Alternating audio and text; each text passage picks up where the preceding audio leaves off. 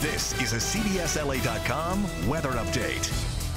Hi everybody, I'm meteorologist Amber Lee. Temperatures will be just a little bit cooler today compared to yesterday as a low pressure system to the north of us starts to push through the west coast. So out the door right now, temperatures in the low 80s for Burbank. We have upper 80s for San Bernardino, 84 for Van Nuys, and as you get closer to the coast, a little bit more comfortable in the low 70s, and it's nice and toasty up in the high desert. So we have lingering winds. The sea breeze continues to stay with us, but it's going to start to get a little bit more gusty, especially for the higher elevations as that low pressure system leaves the area. High pressure, though, out to the east will continue to sit and move closer to us as we head into the next few days. And that leaves us with this quiet weather pattern from now until the middle of next week. Temperatures will warm up just a touch as we head into Thursday, so that will put us into the above average territory. And then it looks like the last couple of days of summer will feel just like the first couple of days of autumn. So the first official start of fall will be on Saturday, and you can see from Thursday on into the middle of next week, really not too much of a change. Today's the only day where we'll see those temperatures dip down to slightly below average.